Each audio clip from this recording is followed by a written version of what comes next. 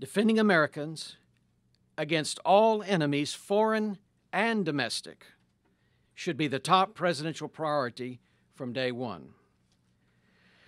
From the Middle East to Europe, from Africa to America, the evil specter of Islamic Jihad has reared its ugly head again and again to threaten, torture, maim, and kill. Now is the time to pray for our new president to counter this death cult. President-elect Trump, tomorrow you will become the President of the United States.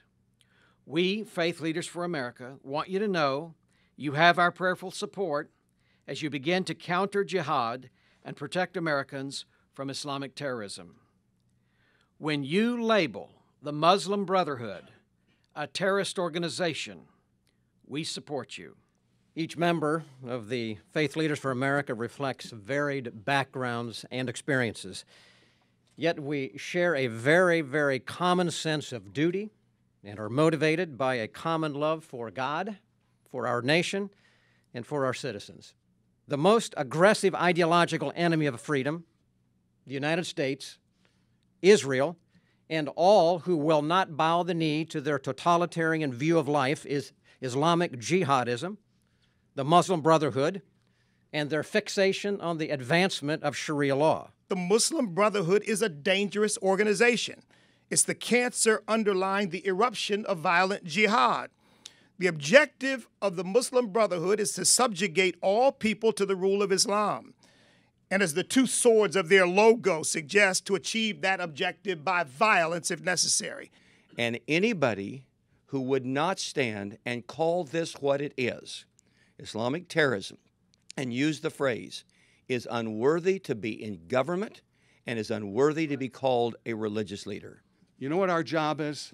Our job's very simple. Our job is to bring the truth. Just because people want to hide their heads in the sand does not obviate us from that mission. What we're hoping for and what we're praying for is I had the privilege of traveling with Mr. Trump, opening up for him in several states across this country. I'm praying that he will not follow the failed inept policies of his predecessor, and that he will stand courageously, that he will espouse the facts of what the Muslim Brotherhood is really all about. And it is to not just destroy our way of life, it is to totally destroy America. I have Muslims in my family. I love them. They love me. I wouldn't, for anything in the world, want to hurt them or discriminate against them. And the bishop isn't the only one who has Muslims in his family. I have them too. And the Muslims in my family, while we, of course, disagree on certain theological issues, are as moderate as they come. I have fought with Muslims. I have fought to defend Muslims in the Balkans. Both the Bush administration and the Obama administration, the only groups of Muslims that they reached out to were those that are the enemy. Now, it's time to take the Muslim Brotherhood seriously. And after, frankly, years of appeasement and political correctness and dangerous romanticizing, it's time for our government to declare that the Muslim Brotherhood is a terrorist organization. Now, we've heard President Trump say he wants to make America great again. He wants to make America safe again.